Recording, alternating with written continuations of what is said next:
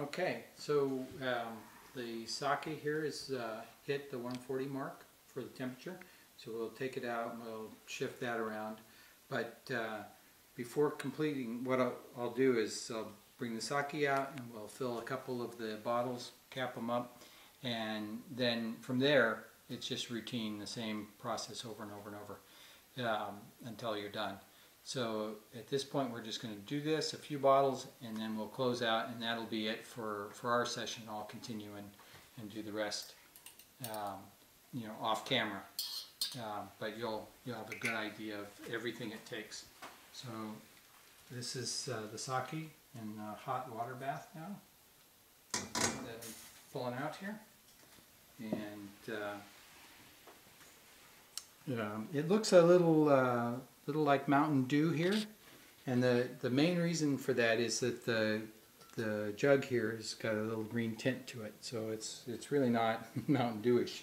But anyway, so I've got a number of bottles here that I've cleaned, and one of the tricks that I picked up from working with some of the local brew groups is that you can put the bottles after they're clean. They have to be, fully clean, but you put them in your dish washer and run it without any soap or anything like that, and the heat actually sanitizes them and gets them ready for bottling. So here I've got a couple of small bottles. These are going to be things that we're giving away here pretty quick.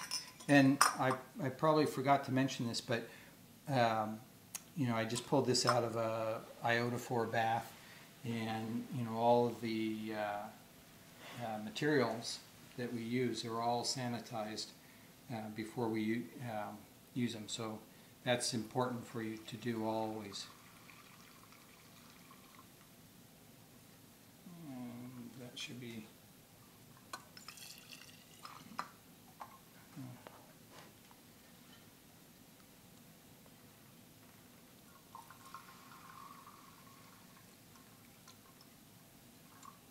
Using my wife's funnel here, and it's a little different than the one I normally use, but I don't quite understand what it's doing.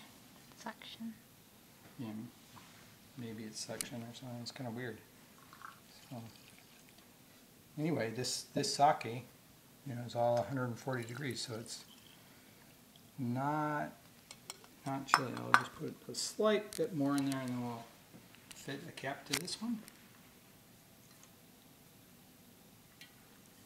And this glass here that I'm holding is hot. Yeah, that looks good. And I don't remember what its cap looked like, but I'll try this one. Oh, that seems to be a good cap. So,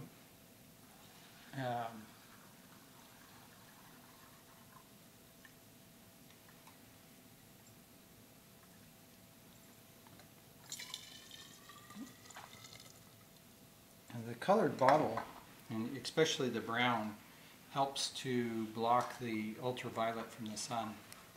And as sunlight is not a good thing for your sake, you want to, kind of do as much of that as you can to improve the chances for the sake to stay well over time.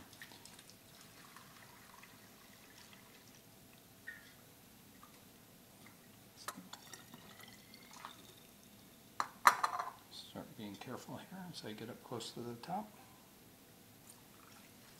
because you wouldn't want to make a mess.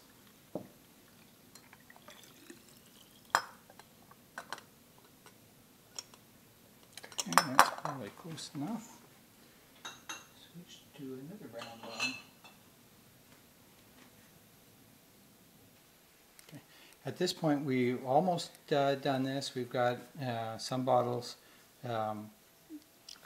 completed here, others to go, and we certainly have this next batch, and that's pretty much the process that we will go through to complete the whole bottling process. And we went through the amelioration, the bottling, the pasteurization, and really after this we'll let the bottles cool. Once they're cool, then we can go ahead and refrigerate them if we want to. If we don't want to, you store them someplace, hopefully out of the light, things like that. Cool is, if you have the room to refrigerate, that's even better. So, enjoy your sake. We'll see you. Bye.